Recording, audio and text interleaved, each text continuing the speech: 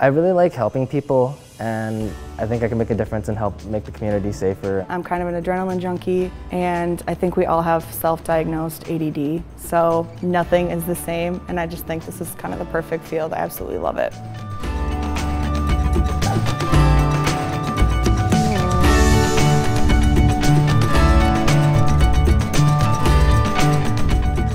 Emergency medical services is basically a system, and it's comprised of police, fire, EMS, emergency department, and 911 dispatchers. Helping cervical spine. And we're a small part of that system as we train for the medical component of the EMS system. For that, we actually cover medical conditions for adult and pediatrics, traumatic conditions for adult and pediatrics, delivering of babies, dealing with the newborn. We do a lot of practical scenarios. We've actually gotten in the ambulance and we drive out to like simulated calls. They're going to focus on just basic vital signs, lung sounds, assessment skills on the medical patient, assessment skills on the trauma patient. Hey Jimmy, I'm Tim. Can you hear me? Having to make a decision about a patient being critical or not so critical, that's all part of the knowledge that an EMT or paramedic would need working out in the field, and we try to provide that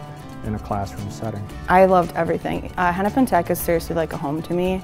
The instructors know you by name, you know them by name. You can go to them for anything. They completely make sure you are 100% prepared. And so it's not a shocker when you get out into the real world and it's a real patient, because you know what to do. They just fully prepare you for everything. It's a lot different learning it from a book than when you're actually in the situation. There's a lot of going on, and there's things that you might not think about that come up, and it's helpful to just run through and make mistakes in a controlled environment rather than when you're actually on the job. One of the advantages that we have is that all of us here at Hennepin Tech still work in the field. So we bring into the classroom a lot of our own experiences that, in my case, 25 years of doing it. So the instructors share their stories. So they actually tell you, like, I've been on this call and this is what I did.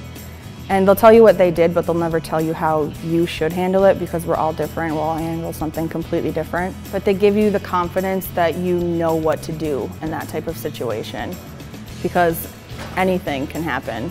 So you just basically be prepared for anything. We're very much aware of what's going on in the field of EMS, and because we've all been around for a while, many of the managers and supervisors many times will contact us and let us know what openings exist. I basically had a job lined up before graduation. Now I'm every day doing it and absolutely love what I do. I think the biggest requirement is the desire to help. People have to have that desire to help others and be willing to put themselves out and provide care for others in need.